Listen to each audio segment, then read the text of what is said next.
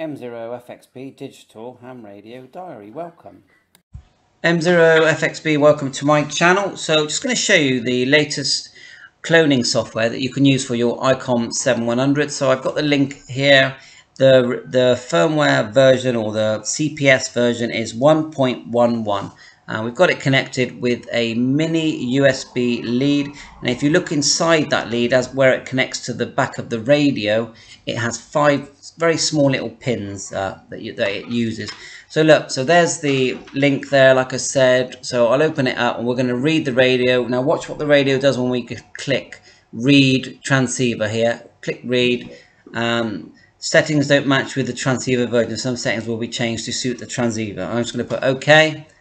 And you can see the radio shows a picture of the radio and a PC or laptop. And that's it. And then eventually we'll be able to change lots of settings to the latest repeaters, gateways, etc. in DR mode. Thanks for watching, and 7.3.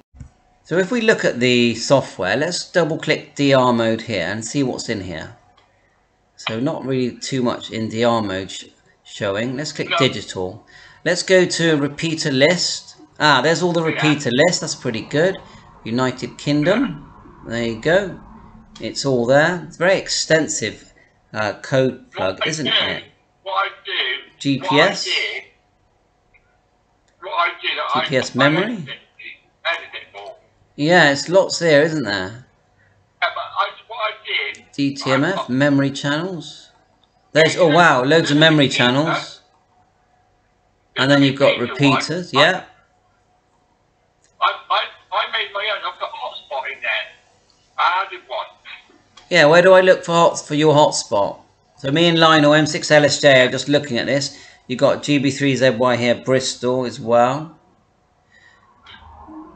So yeah, loads of settings. DR mode, repeater list. I'm just curious, in repeater list, can you add, if I go to United Kingdom, can you select, because you can't do it on the radio, what do you call it?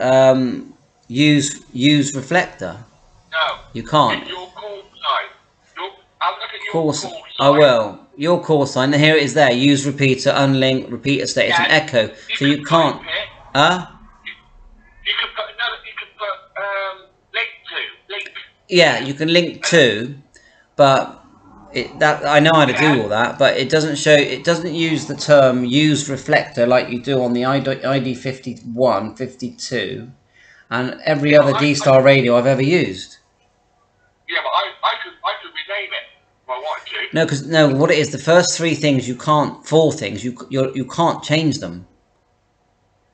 They're fixed. You can change the link to, but you can't change those first 4 things.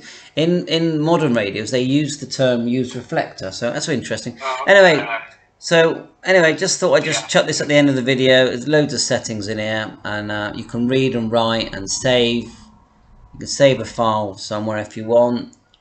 You can have a blank one here, look, or you can open a file that you've saved. There's one that we've opened, and you can write it to the transceiver. Look, clone, write. You've got options here, and that's it. So 7.3. Thanks for watching my channel. All the best.